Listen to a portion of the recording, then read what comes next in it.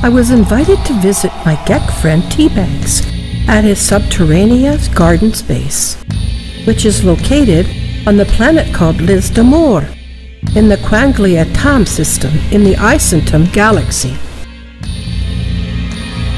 I have now arrived and ready to meet my friend and share his story and some of the geck lore.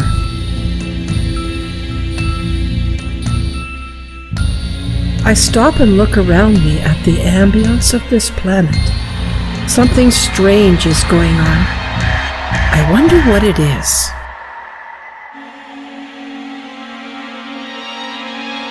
I remember some of the stories TBAGS and his geck friends shared with me about their history, and here's a little bit of what I've learned.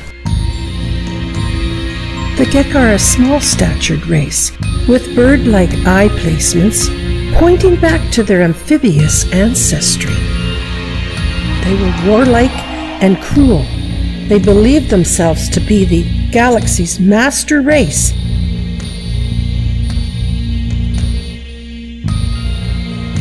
Balaron was a planet. This planet was an oceanic world at the height of the First Spawn's empire, when it provided the amphibious geck with places to spawn and breed their porwiggles in the holy larval pools. These pools were filled with what became known as spawning syrup. These landing pads look very old. They're partially buried in the ground. What happened to the buildings and the structures? There's TBAGS now. He's come to greet me. And he looks like he's leading me to a hole in the ground. What? A shining blue light is surrounding the hole. It's very mysterious and surreal. There's a flash of lightning over what looks like a moon pool floor. As I near the portal hole in the ground, I see my friend TBAGS fall through it, into the hole. Should I follow him? Oh well, I'm open for some adventure. Let's go. As I jump into the portal, it appears that I've been taken back in time. I'm amazed at what I see. Such beauty, and the colors. I look around and wonder, where am I? What's happened here?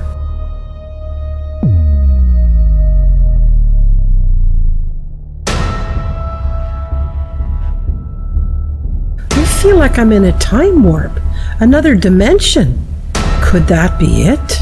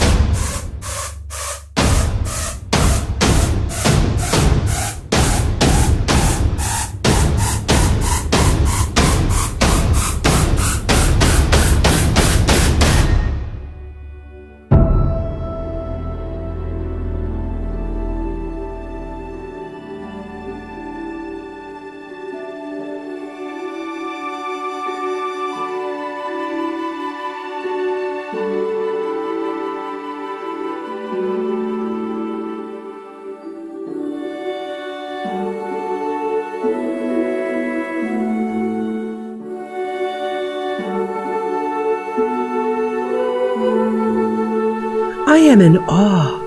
It seems like there's a quiet hush in this place. As I walk throughout this garden cave, one word comes to mind: sanctuary.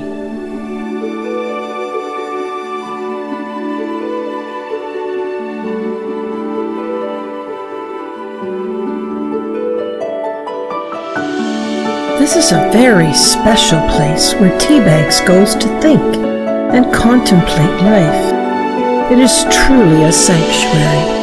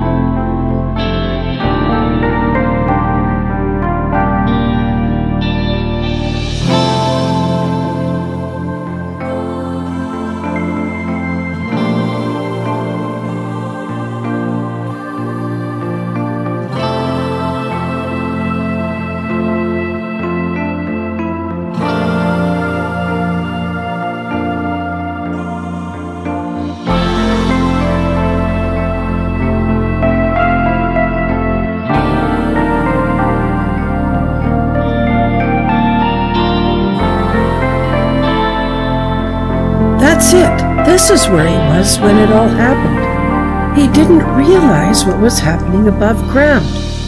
Can you imagine his dismay and horror when he came out of his sanctuary and saw everything gone except those landing pads?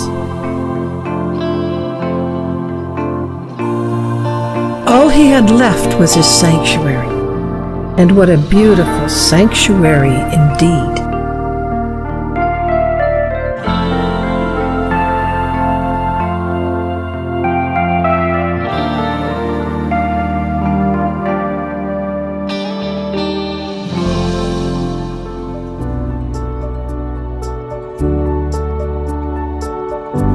I will finish my story on the Gek lore before I leave the Subterranea Gardens.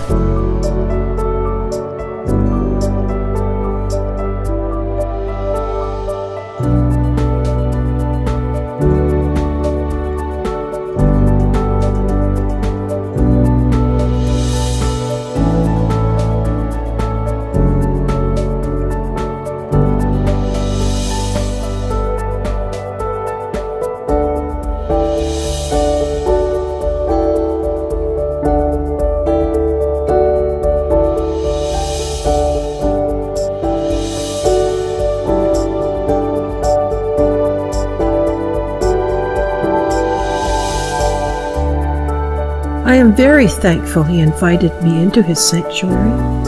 It was an awesome experience, and I couldn't help but share it with you.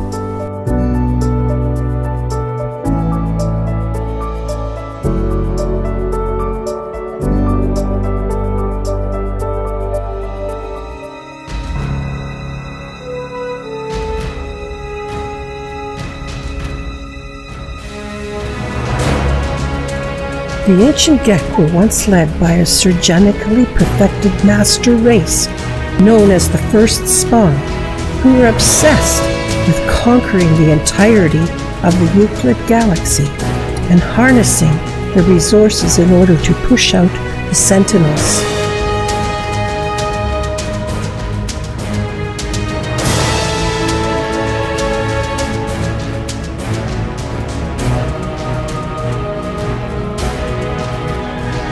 In the spawning pools of Balaran, hundreds of enslaved Korvax entities sacrificed themselves in desperation and used their nanite clusters, which run in Korvax veins like blood, to rewrite the genetic code of the first spawn embryons.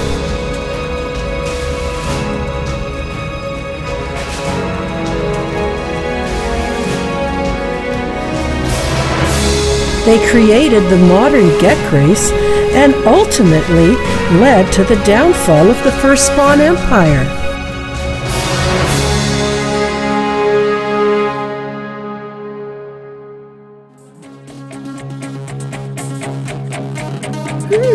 This is interesting. They instilled a devotion to the Atlas in their minds and made them into a commerce-focused race instead of conquerors and warriors.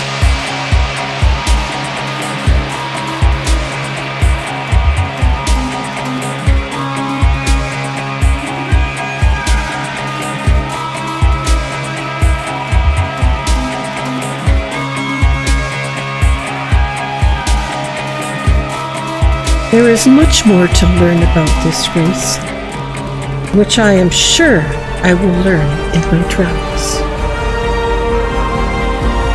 Once again, thank you so much, my friend, for sharing this very special place with us, and we will definitely see you again.